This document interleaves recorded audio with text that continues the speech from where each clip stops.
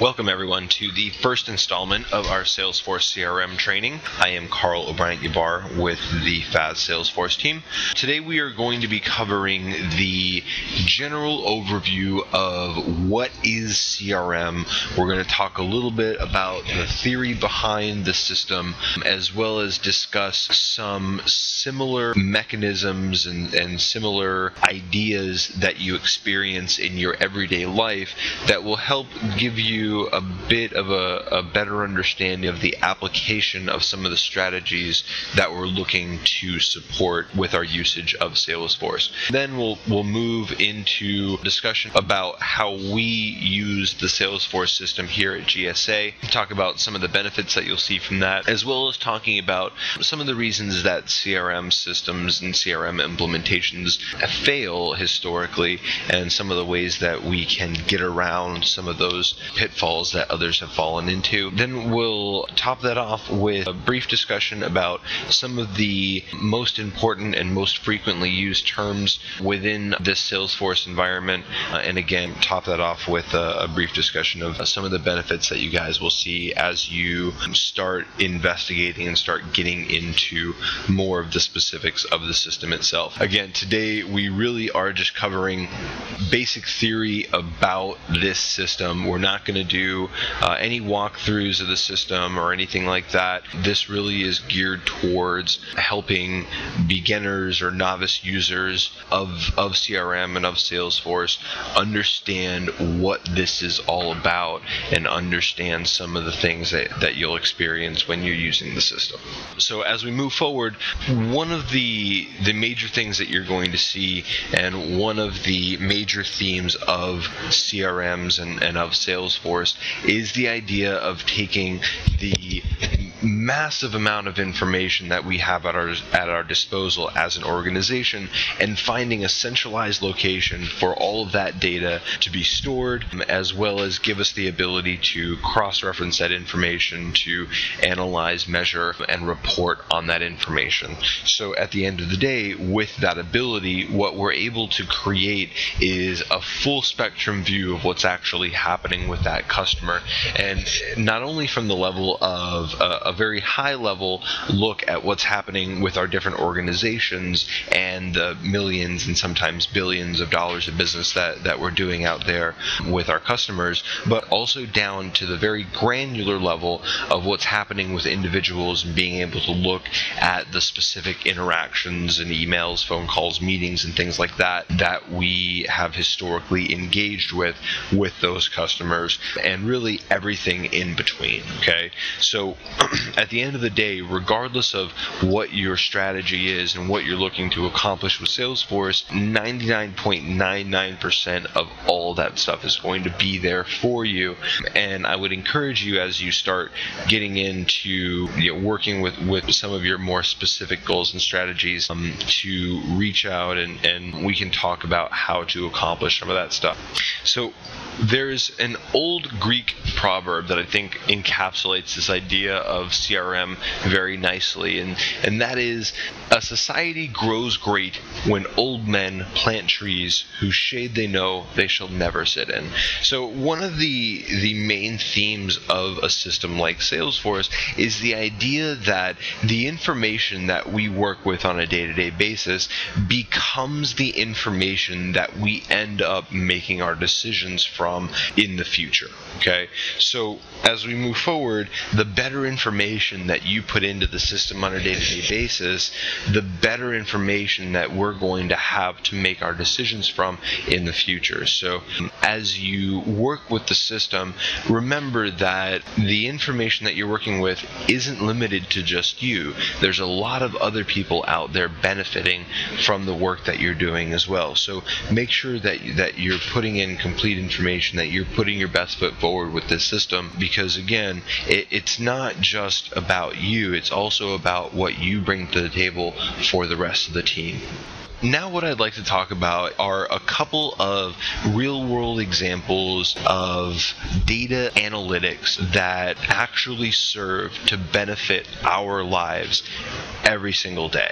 One of the greatest benefits in terms of just our modern society is the idea of modern medicine and the idea of communicable disease and how bacteria and viruses and things like that work. And so even up until about 160 years ago, into the 1850s, there was an idea that sickness was caused by a lot of kind of strange things, and one of those things was referred to as miasma, or bad air, which was causing illness in society. Now, of course, we know that that is obviously untrue, and we actually have someone to thank for that by the name of John Snow, who in the 1850s in London took it upon himself to do some research into cholera, into trying to understand what the cause of this illness that affected so many people throughout the world. So what he did is actually plotted on a map the locations of people who got sick, where they lived, and where they got their water from. And by analyzing those outcomes and tracking the illness back to its source, John Snow was actually able to identify a specific pump, the Broad Street pump, located next to basically a leaking cesspit that was infecting this water, that was contaminating this water and making all of these people sick. And by doing so, also uncovered this larger idea, this larger causation of this illness, and by spreading that information, really helped millions of people improve their lives. Moving from medicine to the example of law enforcement, all of us who live really in any major metropolitan area benefit from a law enforcement strategy that was pioneered in New York City in the 80s, when there was really a real problem with crime, and especially with the homicide rate in New York. And so what the NYPD decided to do, employ a strategy called CompStat, which basically called for analyzing the crime that was happening in the city and using the information based on location, time, types of crimes, things like that, and using that information to make a decision to where to allocate their resources. Okay, so rather than putting a cop on every corner, we can put cops on the right corners to stop the crime. And so the first year after they rolled out this strategy, they saw a reduction of 25% in that homicide rate, and over the next 8 years an additional 60% reduction, which is an incredible feat, and especially when you consider the amount of lives saved. And if we consider the larger implications of that, we are taking this law enforcement strategy, and after that success was shown in New York, we then employed it in many other metropolitan areas, and now sitting in the middle of the 2010s, we are in one of the safest times that we've ever lived, as violent crime and homicide has continuously decreased due to strategies like this. So if we take the example of these strategies and sort of translate that over to our usage, what we're looking to do again is to understand what our outcomes are for our different strategies, understand what we can do to strengthen our weaknesses, and understand what we can do to play to our strengths. And so we can take some of these less than desirable outcomes, or negative outcomes, and try to understand what the reason behind those outcomes are, and see what we can do to either mitigate or to get around those hurdles so that we can change those outcomes, right? It's all about understanding what's happening, right? Understanding what the reason behind those outcomes are, and crafting a strategy that will lead to more positive outcomes, regardless of what that means. If that means, closing more business, if that means closing more cases, if that means generating more leads, it could be anything. It's all about figuring out, based on your goals and your strategies, what your most efficient, most intelligent route to success will be. Now, taking a bit of a more fun example, and something that we will all be familiar with, is the idea of professional athletes crafting a strategy to help them win. So whether that be an individual athlete, a boxer or a runner or a swimmer, creating a plan of attack for a particular course, or whether that be a team looking to craft a strategy on how to beat the team that they're coming up against, the idea is simply to understand your best assets, your best strengths, and look to play to those, and understand what your weaknesses are and look to mitigate those weaknesses. So one of my favorite examples are the San Antonio Spurs when they came up against Shaquille O'Neal when he was playing with the Lakers, and when he was by all rights the most dominant player in the league. So what Popovich and what the Spurs did is basically put a man into the game specifically to foul Shaq and force, again, the most dominant player of his time to make his points through the one avenue where he was absolutely a non-dominant factor in the game, and that was from the free throw line. Anybody who saw Shaquille O'Neal play can tell you that it was absolutely a non-beautiful sight. So by employing a very specific strategy, the Spurs were able to contain this very powerful, effective player and force this player away from his strengths and force him to play in the weakest possible position. Now, of course, for the Spurs, that is taking the biggest threat to their success, which is this dominant player, and forcing a strategy upon the game that really mitigates the strength of that player. So crafting a strategy that leads us to a higher level or a higher percentage of success. So again, taking that over to our purposes, we're not necessarily tracking, the field goals that we're taking or the pitches that we're throwing or the times that we're running or anything like that, but we are tracking, the stuff that we're doing, right? So if we take it on a one-to-one basis, we as individuals are out there interacting with other individuals in our client organizations. So we're having phone calls and exchanging emails and having meetings and sending proposals, and we're communicating and we're interacting with those different people. Those are all things that we want to make sure that are getting into the system, that we're creating records as we're going through. But there are also things that happen on a more one-to-many basis, right? So we have our different mass emails and marketing and conferences and expos that we facilitate, our customer trainings that we put out.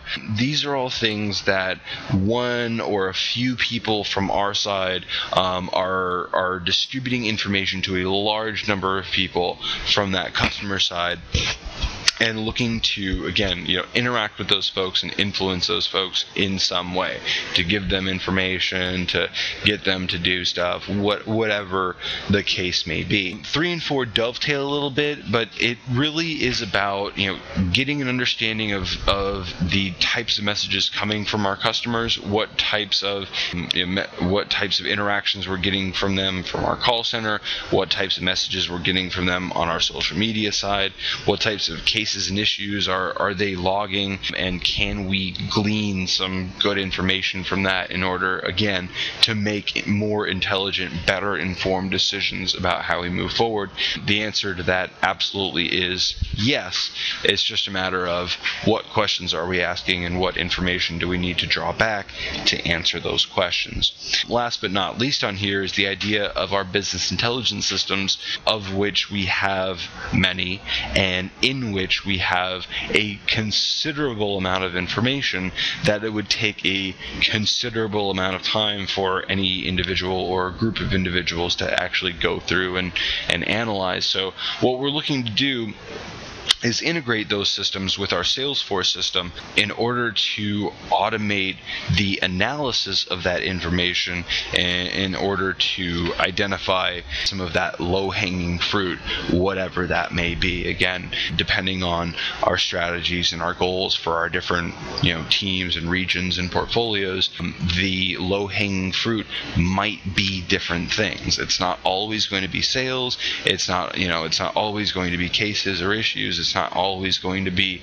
anything, again, because we have such a complex organization with a great number of different teams looking to accomplish different things. So the most convenient example for me to give as we go through is, of course, the example of sales, but Salesforce in our context is absolutely not limited to just sales. There's a lot of other important stuff going on.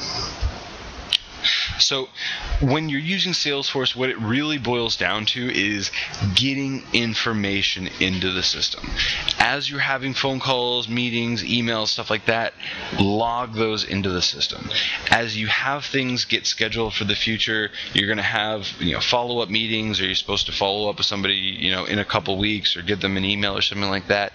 Get that stuff into the system today. You can preload things that you're supposed to do in the future, and then the system will remind you about that.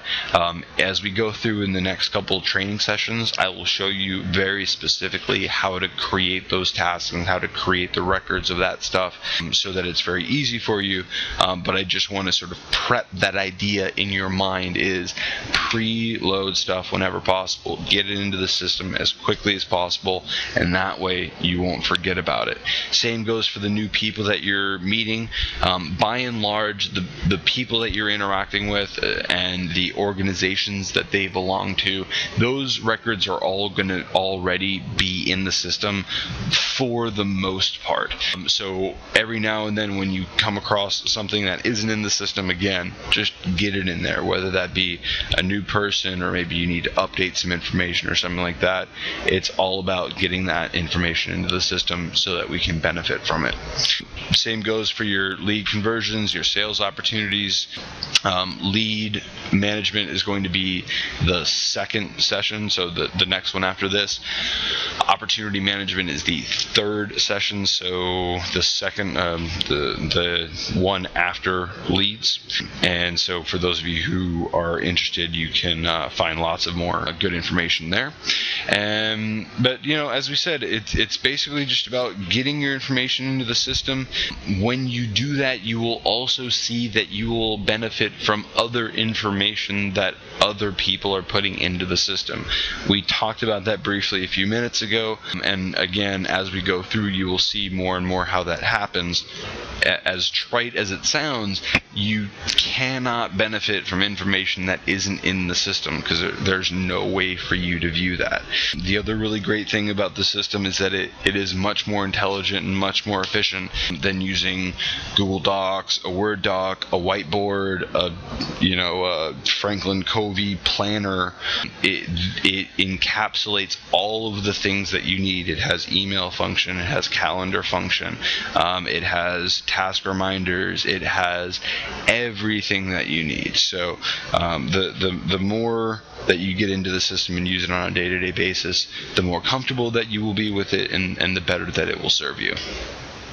So as we go through, you will see that the information that we talk about is really going to end up being like building blocks, right? That we're going to talk about lead management, then we're going to talk about opportunity management, and you will see how these processes dovetail into each other and how each process informs the next. Okay, so as we go through, you're going to learn how to work with this system, and you will learn different functions that will translate all the way around the Salesforce system. So as you work with your activities in the lead process, it'll be the same exact way that you interact with your activities in the opportunity process, in the case process, and so on. So the more that you learn in terms of just basic usage of the system, the better equipped you will be to work with all of the other parts of the system, because there really is a lot of stuff that's transferable.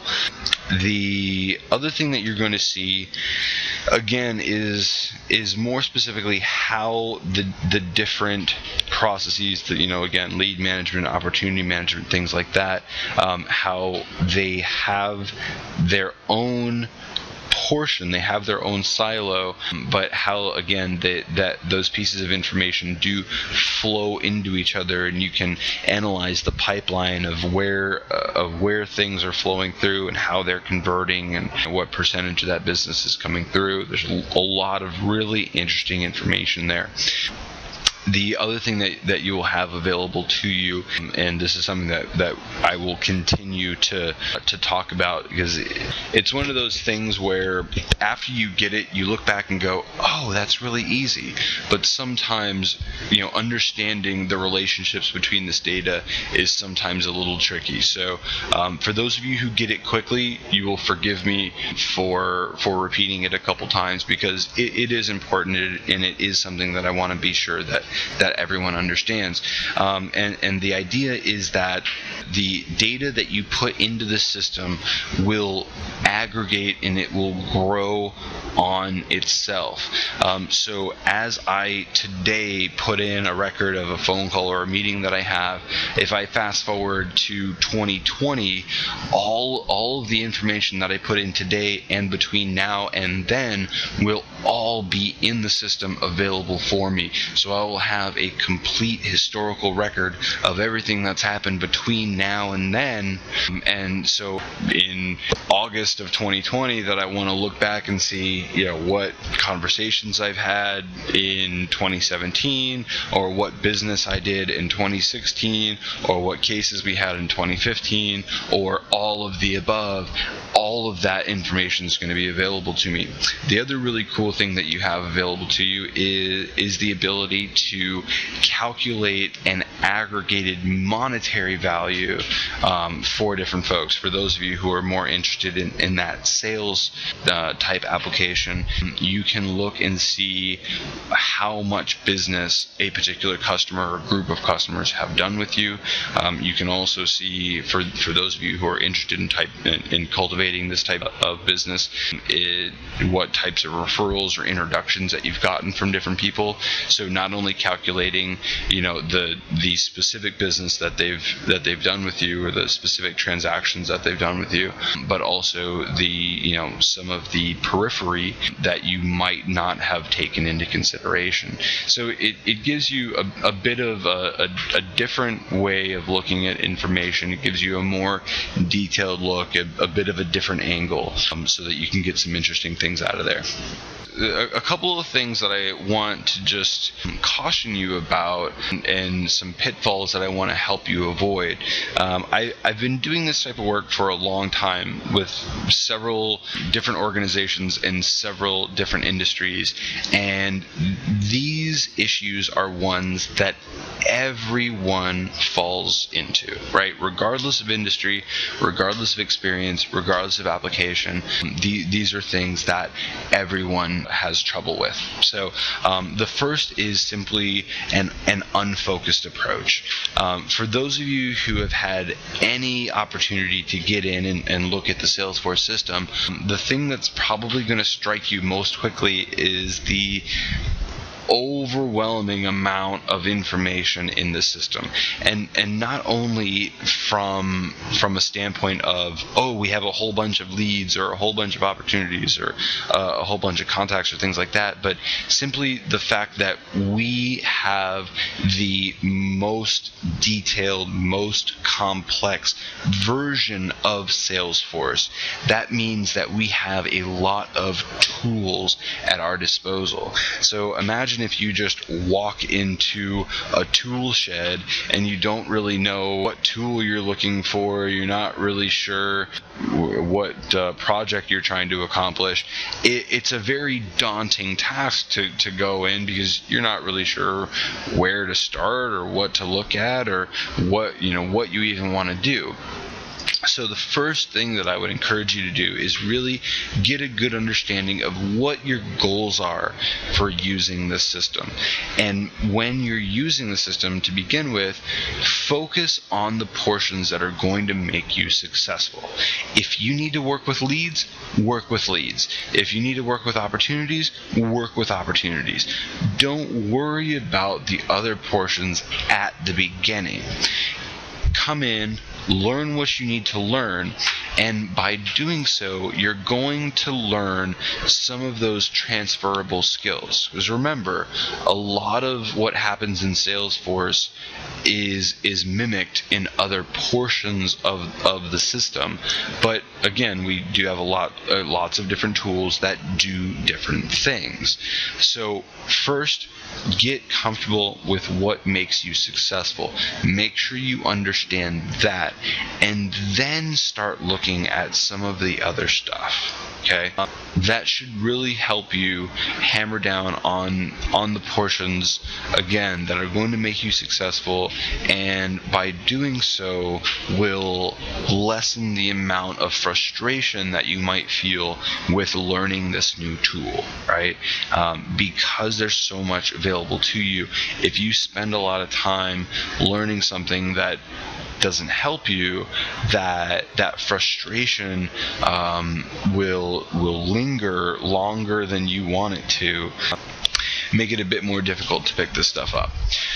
The other thing that I would encourage you to do is simply use the system as consistently as possible. I say on a day-to-day basis, and I know that's not always 100% going to happen for everybody, but the reality of the situation is that if you're in the system on a daily basis, you have a greater probability of getting more useful information into the system. Okay, if you're only in the system once a week or something like that, the stuff that you do, let's say that you go in every Friday and that you put in your stuff throughout the week, the little phone calls and the little emails and stuff like that you send or that you participate in, a lot of that stuff's going to slip your mind, and they might be short, but those short phone calls or those short communications sometimes do have very valuable information. So you want to be sure that whenever possible to take note of that. And again, one of the things that I will help you do as we move forward is show you the most efficient ways of operating Salesforce, so that you're not spending a whole bunch of time searching for the right place to put things and, oh, how do I do this or how do I do that.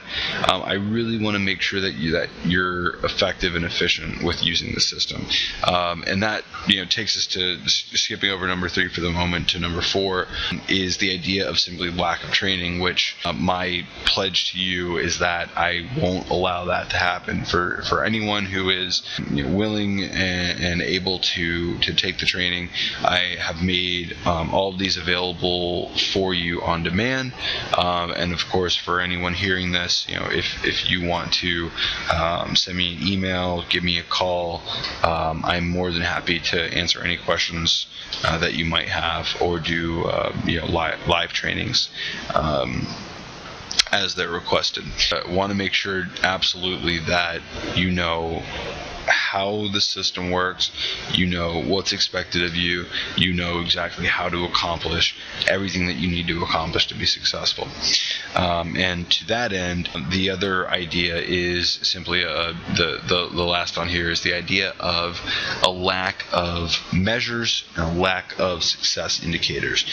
In order to achieve success, there has to be some sort of benchmark, and so we have for the different portions of the system have identified some of the more important measures and metrics that we need to hit. So as we go through, I'll be sure to make sure that you're aware of those. So as we go through the system, you're going to hear continuously, and you've probably already heard me a couple times throughout this session, talk about leads, contacts, accounts, opportunities. These are going to be the most commonly used terms throughout our Salesforce environment. And the thing that I need you to understand is that they also represent very specific portions of the system, very specific records that contain silos of information.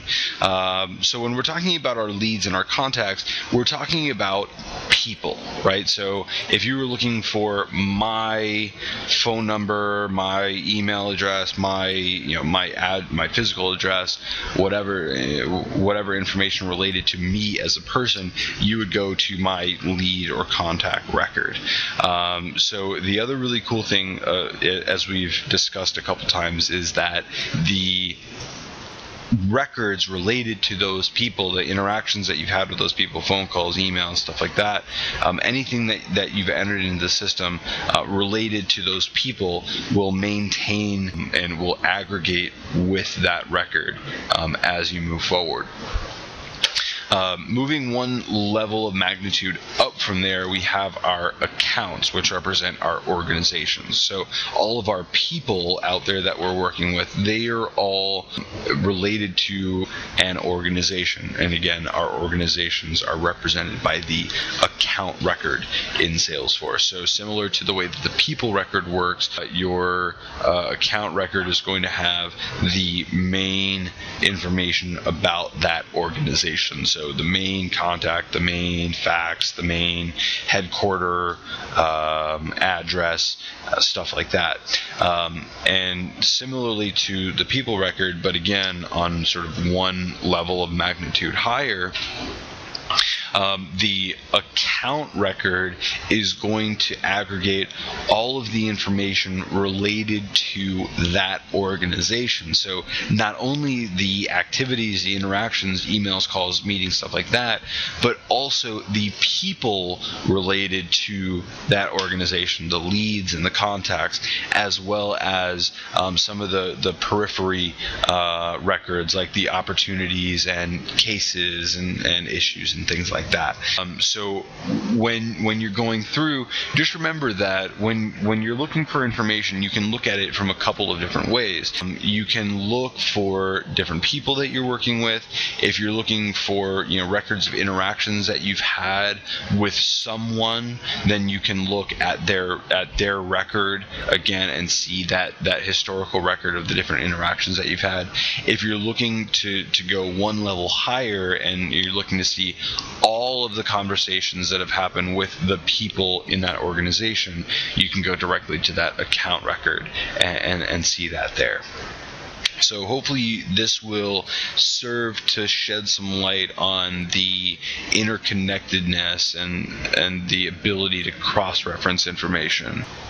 So we've talked about a couple of these, but I just want to highlight some of the most important benefits that you're going to see from this. One of the things, and ironically, one of the greatest benefits that you will quote-unquote see from the Salesforce system is something that you're actually not going to pay that much attention to, because the purpose of our Salesforce system in a lot of cases is to take away information that is not readily important to you, and to deliver to you information that is actionable, right? The information that is timely and important to you. And so one of the ways that we do that is to automate especially our lead process, but again, to set up the system in such a way that it will automatically deliver to you actionable intelligence. The other really cool thing is our ability to report on information out of our Salesforce environment, and you will have at your disposal many different reports as well as dashboards that give you the ability to drill down into information and give you very interesting ways to segment and to view and to analyze this information in ways that might not have been available to you before, and definitely weren't available to you if you were just using, your little Franklin Covey or whiteboard stuff. The other thing that you will see, and really the most important thing, is an overall increase in the ROI on whatever time that you spend within this system. Okay, that everything that we're doing is designed to make your usage of the system more efficient, as well as to deliver actionable intelligence to you as a user. And I know that sounds vague right now, but as we go through and we talk more about our leads and we talk more about our opportunities and we talk more about the types of support given to you by the Salesforce tool, you will see much more specifically how this system is benefiting you. So for now, I'm going to leave you with a bit of a teaser and just say that there are a lot of great things that this system does, and so I hope that you will join me for our next training sessions. Our next one, as we talked about, will be our lead management, followed by our opportunity management, which dovetails into our AAS facilitation management for those of you who need to have that information, and then rounding out with our case management for customer issues. So again, for any of you who need some additional information or would like to ask any questions or anything, please feel free to reach out through email. I'm happy to answer any questions that you have. And I thank you for your time and hope that you will continue on and take some of our additional courses. So thank you very much.